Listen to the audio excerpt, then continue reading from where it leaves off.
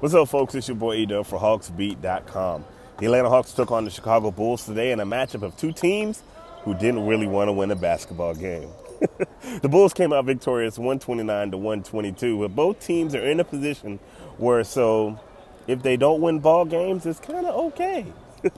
Everybody is kind of playing for the NBA draft for next year, if you know what I'm saying.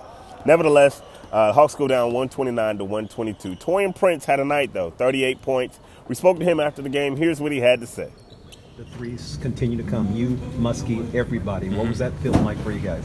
Just trying to make things happen. Just trying to do what we can and try to, like I said, come back and win the game. But I think our main thing is we didn't get enough stops in the stretch and when we needed to. So I think that's the reason we didn't come out to win. All right, folks, here's where we are, man. The Hawks are currently 20-47. They currently are tied with the third worst record in the league. But they want to have the worst record in the league. Memphis and Phoenix are going to have something to say about that because they currently only have 18-19 wins. All I know is that today the Bulls were a little bit better than the Hawks, and I think the Hawks are okay with that. It doesn't get any better for them, though. Oklahoma City comes into town on Tuesday, and the Charlotte Hornets are in town on Thursday. So we'll see what happens, man, as this awkward season continues for the Atlanta Hawks. Make sure you check out Hawksbeat.com for the best in Atlanta Hawks news. We'll see you when we see you. Peace and love.